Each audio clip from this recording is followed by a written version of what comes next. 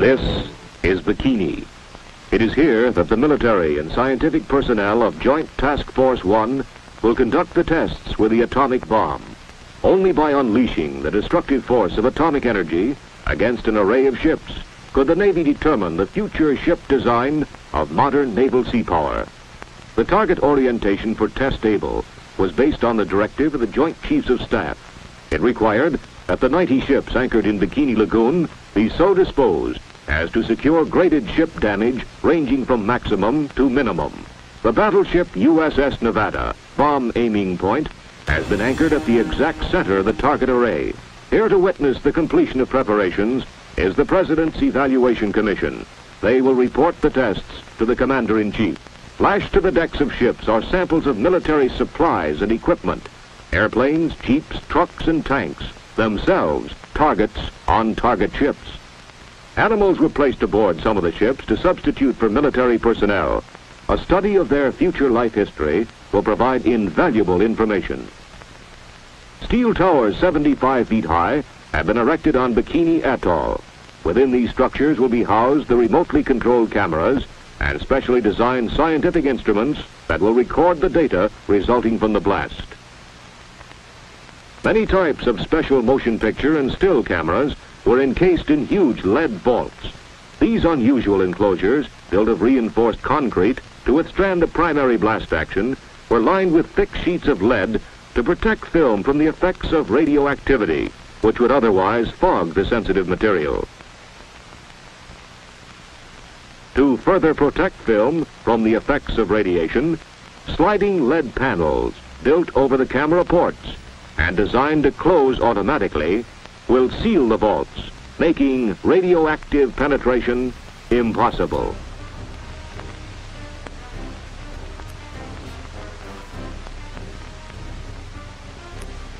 The immense task of transferring personnel and the vast quantities of supplies, instruments, and special equipment from Kwajalein to Bikini was relieved by PBMs of the Naval Air Transport Service. Secretary of the Navy James Forrestal comes aboard the USS Mount McKinley and is greeted by Vice Admiral Blandy, commander of Task Force 1.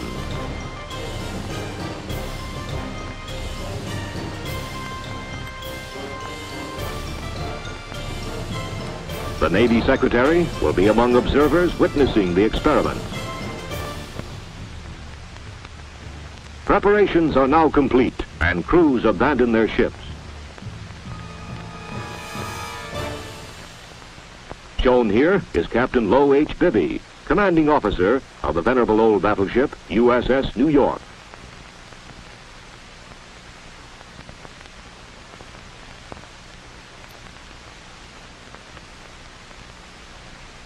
Everything is in readiness for the test-able experiment, and military and scientific personnel leave the target area. On Able Day -1, command ships proceed to an area approximately 14 miles from the lagoon where the blast can be safely observed. Dawn on Kwajalein, July 1st, 1946. This was Able Day. Army Air Force camera, observation, and weather and instrument planes prepare to take off. The B-29 and C-54 photographic planes bristle with cameras of every type and description. With almost 500 cameras trained on the blast, the test will be photographed from every possible angle.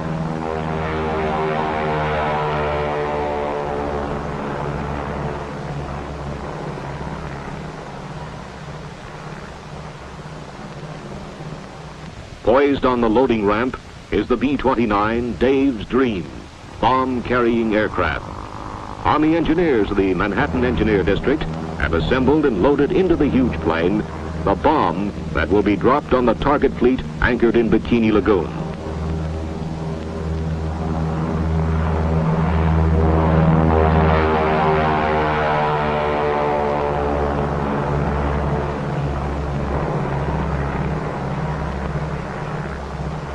With her escort of photographic and weather and instrument planes, Dave's Dream proceeds to the Bikini target.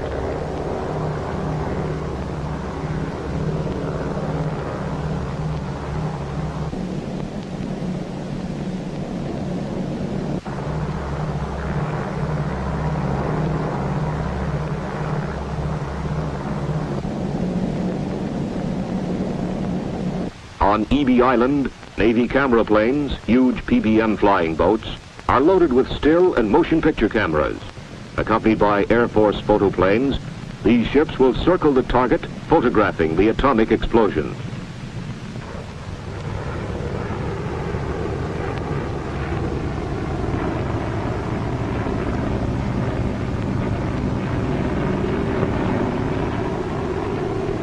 At Eniwetok, Army Air Force drones are preparing to take off. These pilotless planes will be guided through the center of the cloud column to record scientific data, as well as to provide valuable information concerning the effects of the blast upon military aircraft.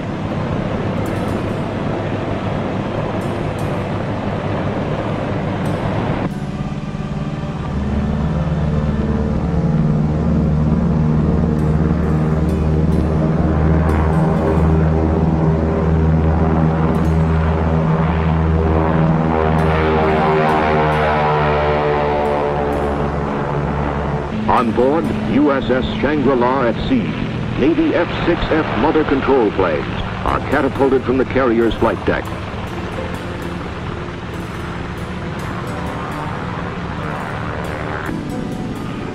When the monitoring planes are properly located over the ships, the drone aircraft are launched and temporarily guided from the carrier until control is picked up by the planes in the air.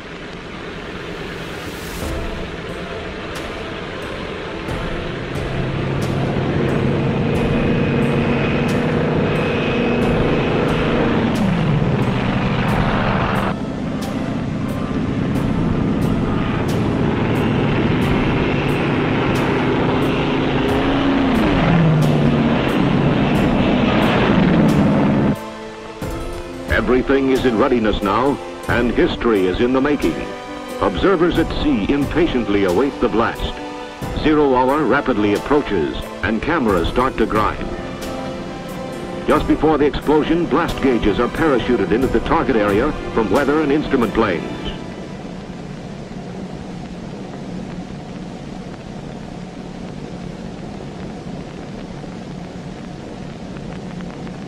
The bomber is over the target. The bomb is away. And 1 second to go.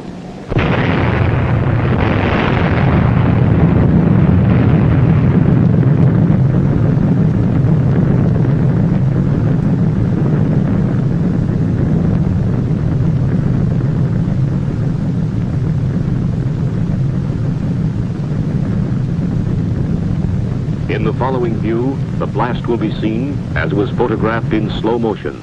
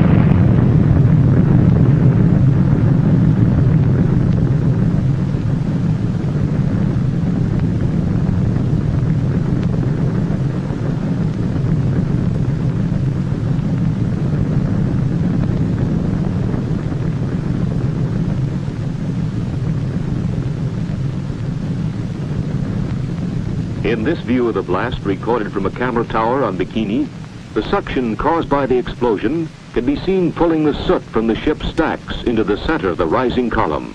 The towering cloud column rose to a height of almost 8 miles.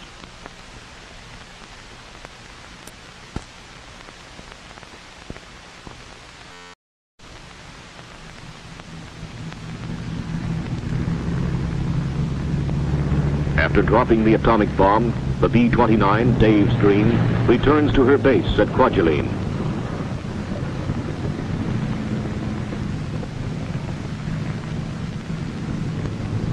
Not far behind are the Air Force photographic planes with a film record of one of the most amazing and spectacular events in the annals of history.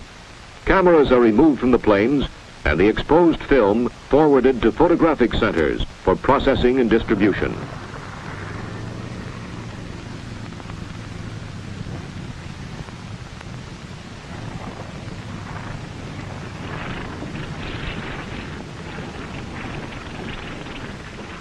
B-17 Air Force drones land at Eniwetok.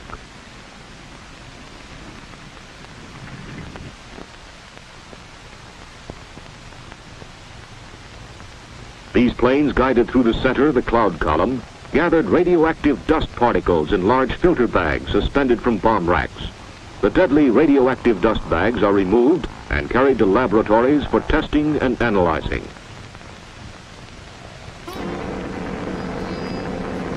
Navy F-6F drones, flown back from Bikini by mother control planes, prepare to land at Roy Island.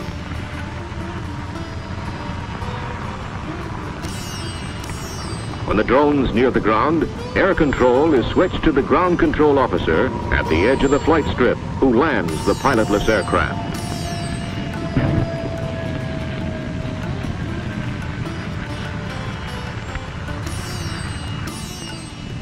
Like the Air Force drones, the Navy fighters carried air scoops containing special filter papers for determining the concentration of radioactivity in the cloud column.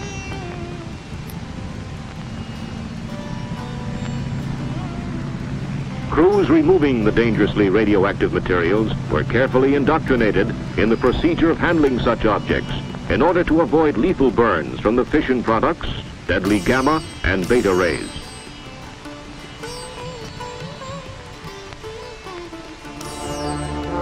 Meanwhile, at Bikini, inspection parties make a preliminary appraisal of the damage to the target fleet.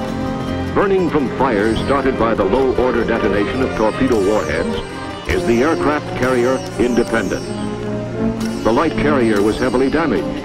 The blast struck the ship on the port quarter, warped, buckled, and carried away light plating and pushed up the flight deck so that it looked like a rooftop. The Independence-class carriers are built on lightly constructed cruiser-type hulls, which accounts in part for the heavy damage.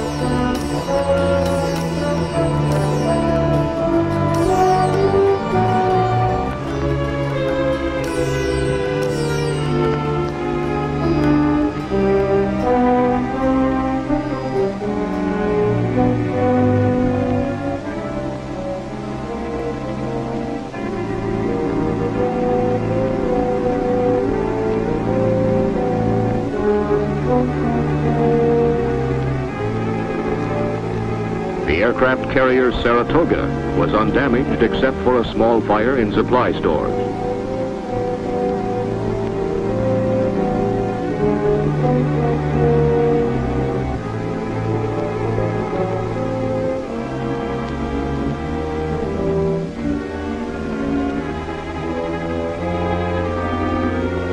The battleship Nevada, target ship of the array, suffered moderate superstructure damage and the deck aft was buckled. The paint on one side was scorched but did not burn.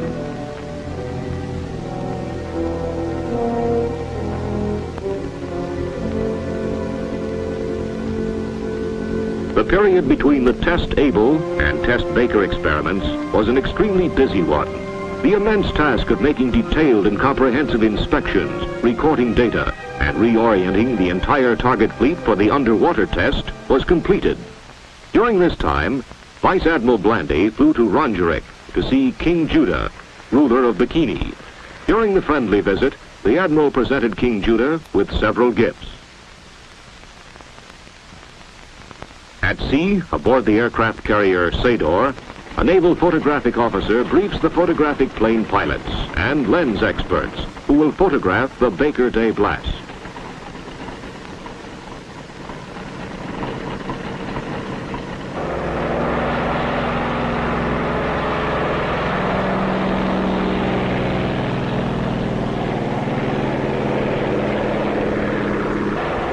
Also taking off from the carrier are control planes that will guide the radio-controlled drone boats.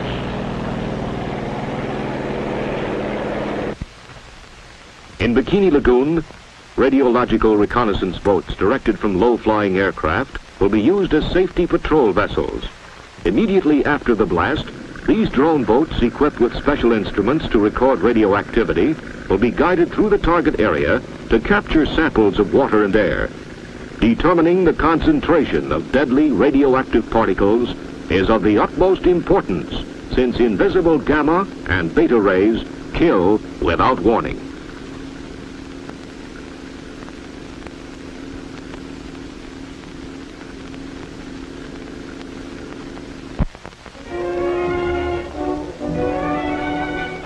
Aboard the firing ship USS Cumberland Sound, the Los Alamos group of the Manhattan Engineer District enter the timing laboratory, where the radio transmitters and specially constructed instruments for detonating the bomb are located.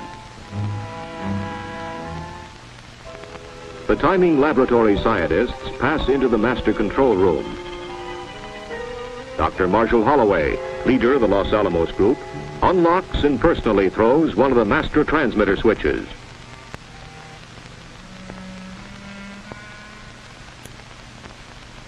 The timing laboratory is a complex interlocking system of radio transmitters, timing recorders, and scientific apparatus. As each hour approaches, generators are started, transmitters warmed up, graph cards on time recorders changed, and everything made ready for the blast.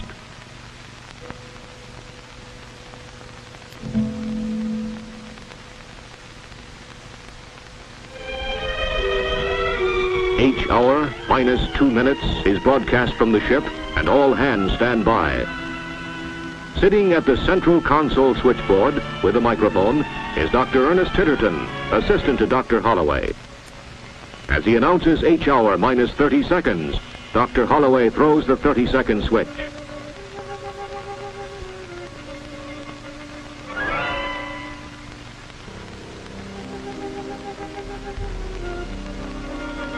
Dr. Titterton at the automatic firing panel board prepares to broadcast the last 15 seconds.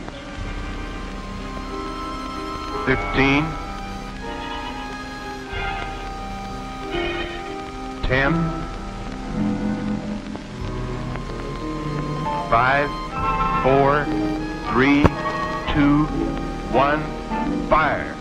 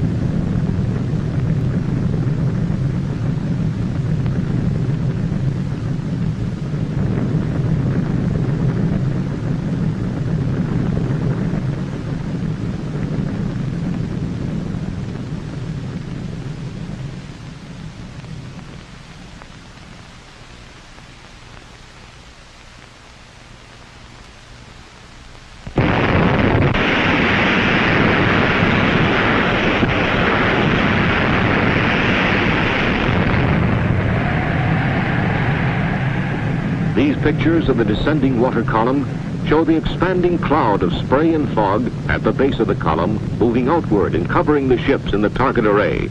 Great quantities of radioactive water from the column descended upon the decks of the nearby vessels, and ship hulls a mile away were drenched by the wall of foaming water.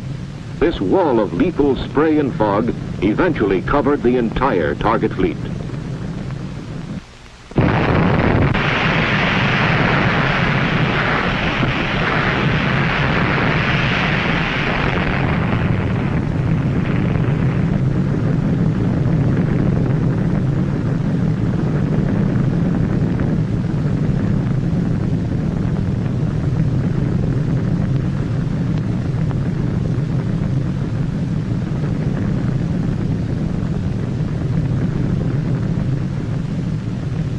The next scene is a spectacular aerial view taken from directly over the blast.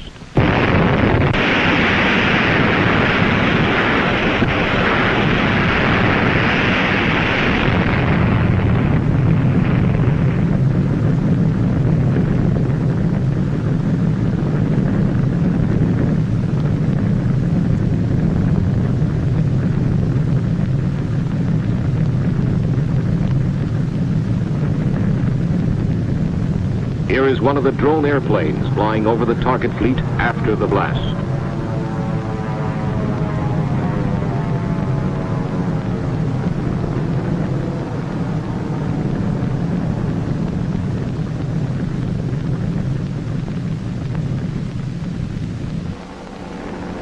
Photographic planes return from Bikini and land on their floating bases at sea.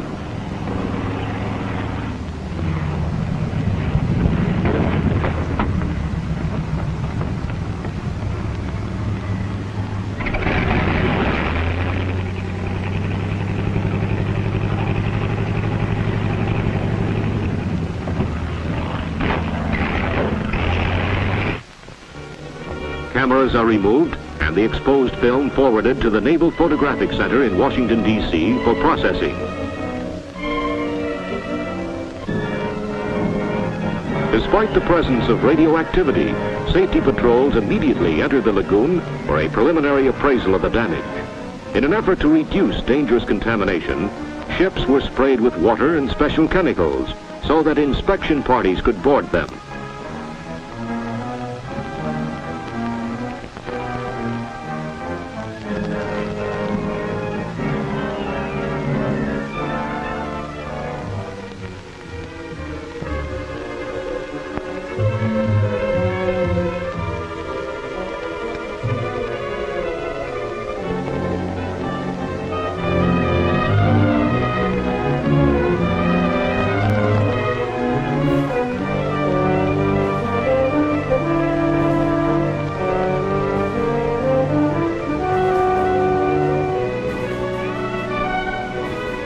The destroyer Hughes, her hull ruptured by the blast action, was beached on Nu Island in sinking condition.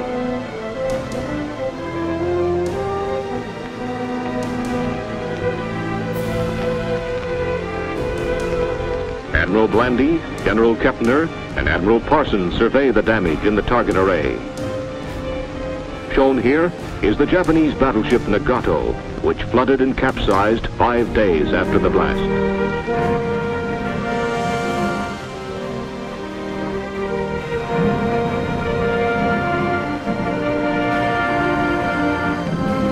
Seven and a half hours after the explosion, the aircraft carrier Saratoga, grand old fighting lady, sank as a result of heavy underwater hull damage.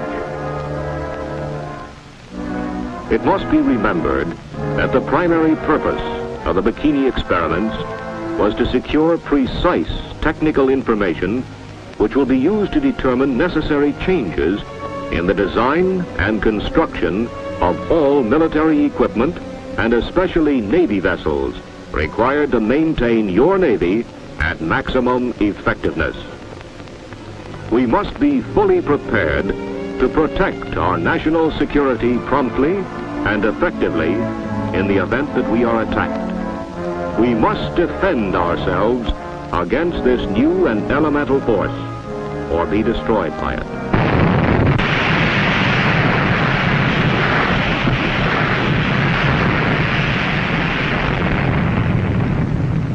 This is Crossroads.